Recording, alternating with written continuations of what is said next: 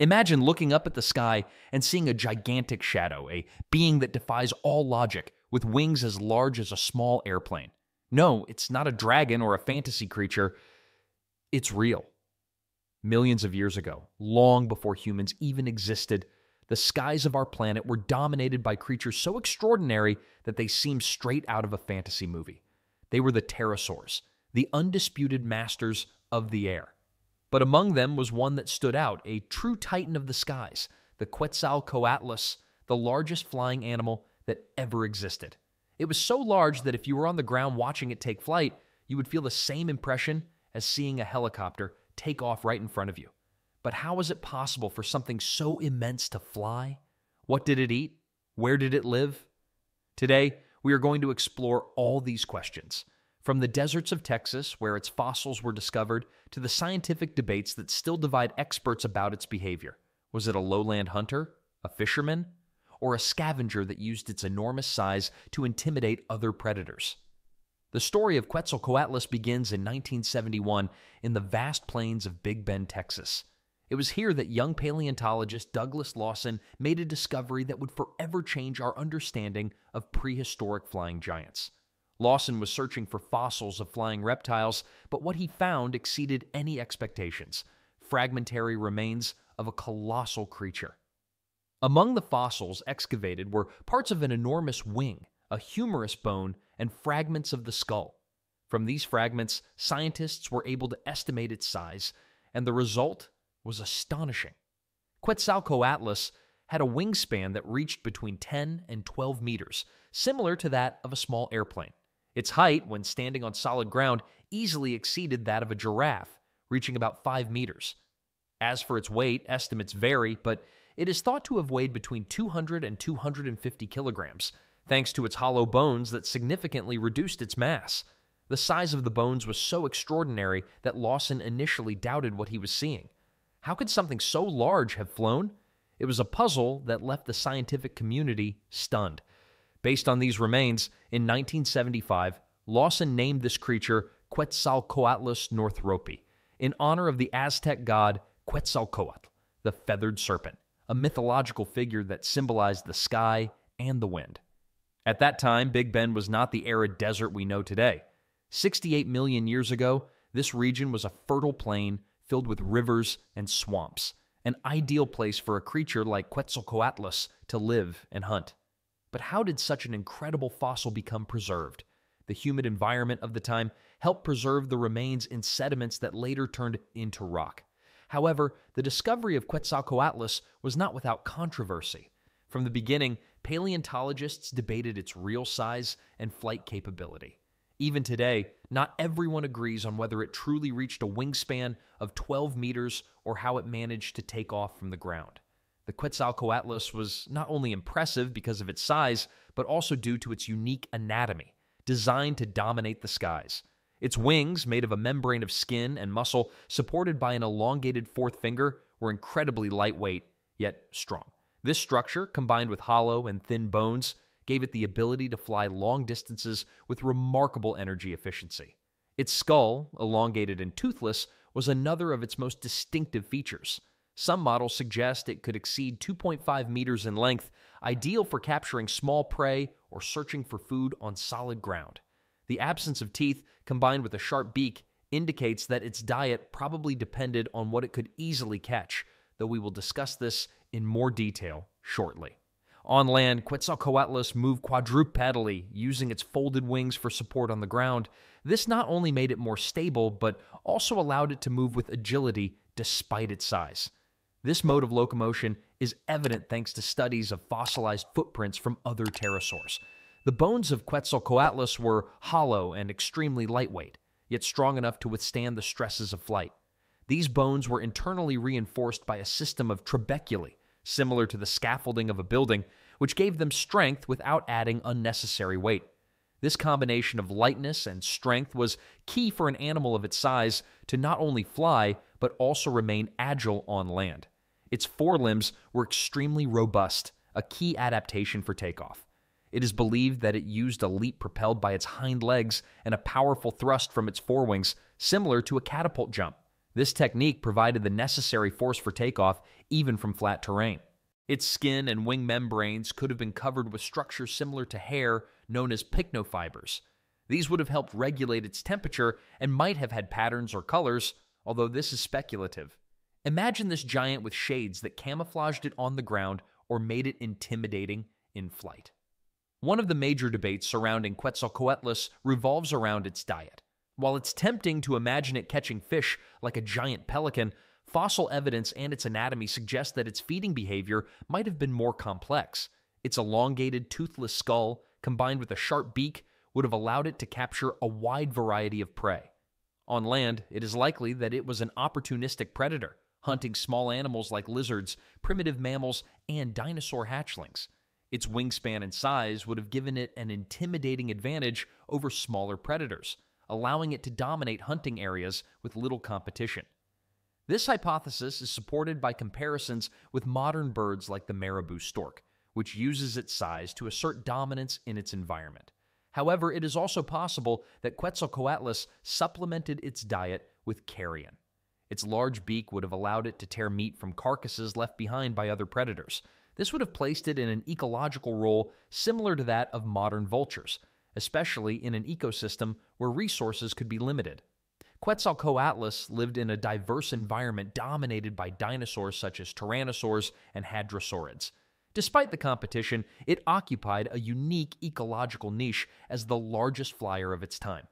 Its ability to alternate between flying and moving on land gave it an advantage over other predators.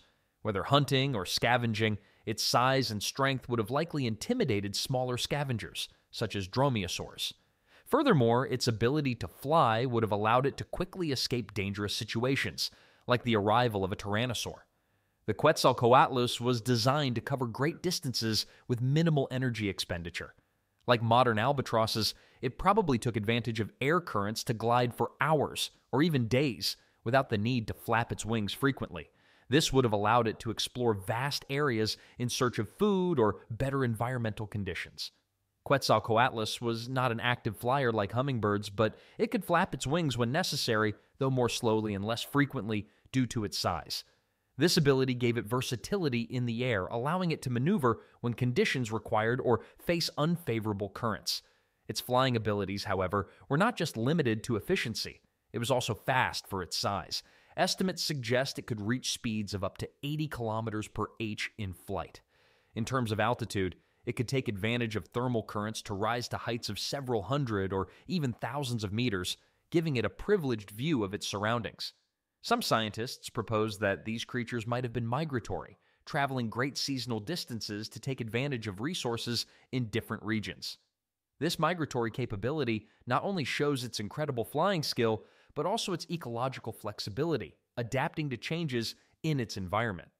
As for its social life, while there is no direct evidence, it is possible that it formed colonies during certain times of the year, especially during the nesting period. Imagine dozens of these creatures gathering in an open area where the adults defended the young while others foraged for food. This dynamic would have been similar to that of many modern birds that gather in colonies to breed and raise their chicks. As we mentioned, it was discovered in the Big Bend region of Texas, which gives us an initial clue about its habitat.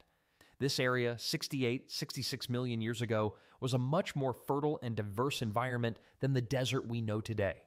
It was composed of vast river plains, wet forests, and meandering rivers, an ideal setting for such a large and adaptable animal. However, fossil evidence indicates that its distribution was not limited to this region.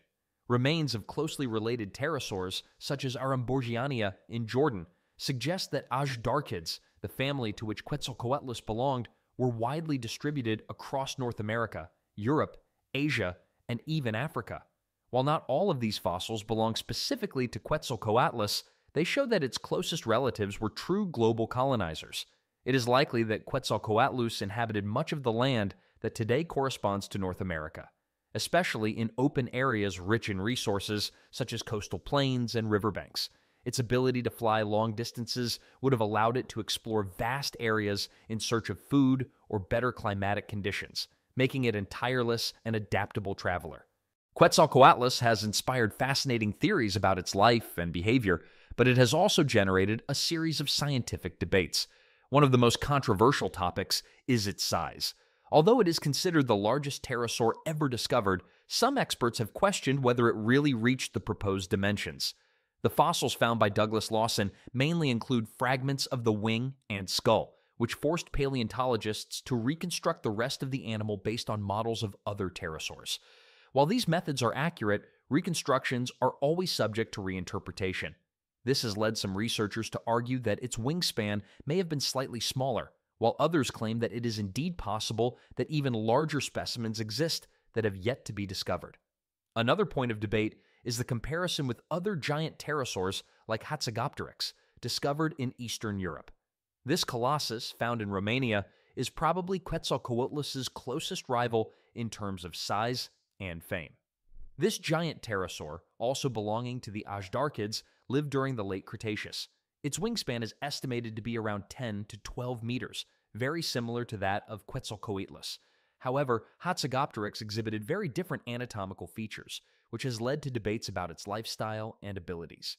Unlike Quetzalcoatlus, which had a long, slender neck designed for efficient flight, Hatzegopteryx had a much more robust skull and neck.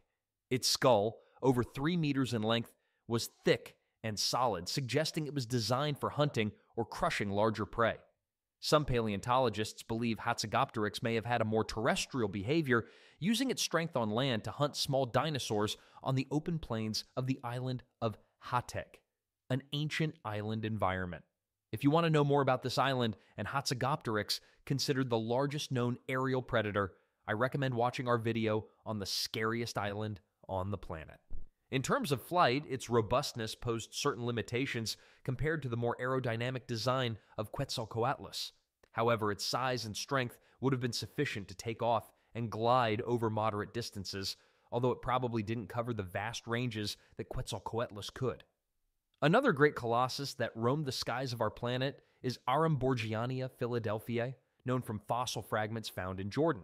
It is another contender in the category of giant pterosaurs. Although the fossils are less complete than those of Quetzalcoatlus or Hatzegopteryx, estimates of its wingspan range from 10 to 11 meters, placing it in the same league of aerial titans. The most notable fossil of Aramborgiania is an extremely elongated cervical vertebra, measuring over 60 centimeters in length. This suggests that, like Quetzalcoatlus, this pterosaur had a very long neck, which would have allowed it to explore different ecological niches, possibly using its neck to reach prey from a stationary position. However, the lack of more fossil remains limits our understanding of its biomechanics and flying capabilities. Aramborgiania probably lived in coastal or semi-arid regions, suggesting a lifestyle similar to other Ajdarchids, opportunistic hunter, or even scavenger. Although its size makes it a formidable pterosaur, its fame has been overshadowed by the larger amount of data available on Quetzalcoatlus and Hatzegopteryx.